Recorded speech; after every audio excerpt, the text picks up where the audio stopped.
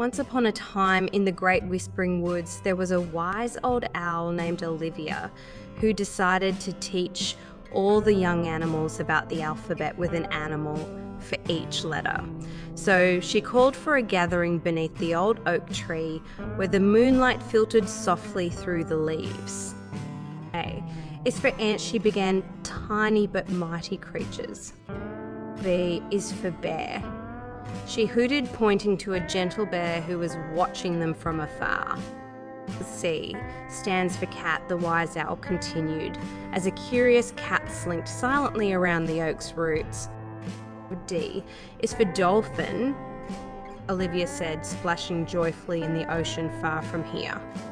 E is for elephant, she declared, with grand tusks and a powerful trumpet. F stands for fox, she whispered, with its bright fur and cunning eyes. G is for giraffe, she announced, towering tall above the savannah. H-A is for horse, she noted, galloping across the fields with grace.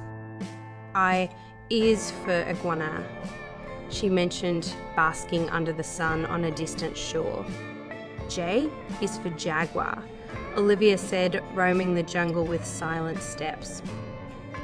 K stands for kangaroo, she continued, leaping across the Australian outback. L is for lion, the owl hooted, king of beasts, with a mighty roar. M is for monkey, she chattered, swinging from the trees with ease. N is for newt, she noted, a small creature with a big personality. O is for owl, she said, puffing out her chest proudly, wise and watchful. P stands for penguin, Olivia declared, waddling on the ice in the Antarctic. Q is for quail, she pointed out, a quiet bird with a distinctive call. R is for rabbit, she said, hopping through the meadows with speed.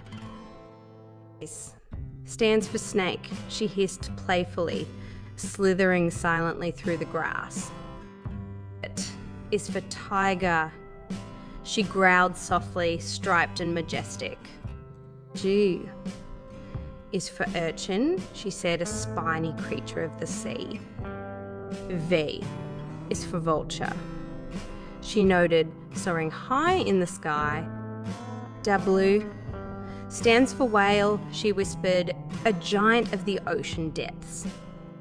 X is for xerus, she explained, a squirrel of the African lands. Y is for yak, she said, with thick fur, living in cold climates. Zev is for zebra, she finished with a flourish, with stripes that mesmerised. As the night wore on, the animals of the Whispering Woods learned their letter, and the creatures that corresponded.